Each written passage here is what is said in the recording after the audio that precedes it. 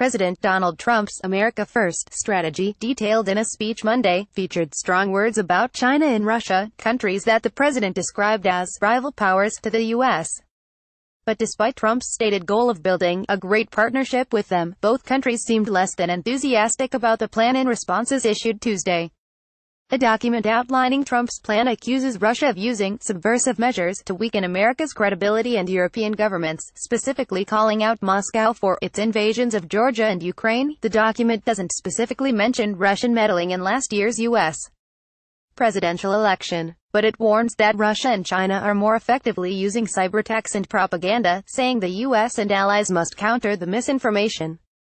Dmitry Peskov, a spokesman for Russian President Vladimir Putin, told reporters Tuesday that the mentions of Russia struck Moscow as imperial and showed an aversion to a multipolar world. Donald J. Trump at Real Donald Trump, December 18, 2017. Peskov, however, said Moscow was encouraged by calls to cooperate with Russia in areas that could be beneficial for the U.S. H.R.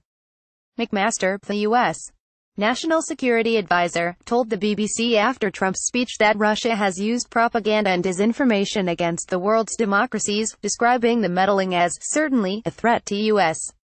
national security. McMaster said Russia was engaged in supporting groups on both the left and right of the political spectrum, with the goal of creating tension between the groups to undermine democracy. U.S. Trade Representative Robert Lighthizer is said to have growing influence on President Trump's foreign policy decisions. Meanwhile, China, like Russia, also is determined to reshape the world according to its own ideals, Trump said Monday. Chinese dominance risks diminishing the sovereignty of many states in its region and beyond, the Trump administration's strategic document says.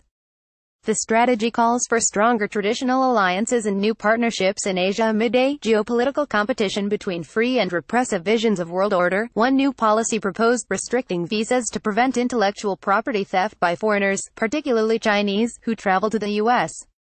to study science, engineering, math and technology. But the decision to label Beijing a rival in a national security strategy report reflects a victory of hardliners in Trump's administration, China's official news agency warned Tuesday. Trump's stance probably means Chinese-U.S. economic and trade relations will face even more pressure and challenges, the Xinhua news agency wrote. Trump's security statement marked a revival of the anti-China rhetoric he used during the 2016 U.S. presidential campaign, the Financial Times reported, noting that Trump had been more restrained in remarks on China while trying to convince Beijing to intervene in the North Korean nuclear crisis. The remarks also signaled that Trump may be relying more on U.S.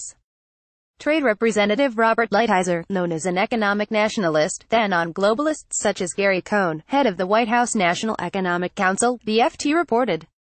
China's Global Times newspaper, published by the ruling Communist Party, said Trump's report reflects Washington's reluctance to accept the reality of China's rise. The Associated Press contributed to this story.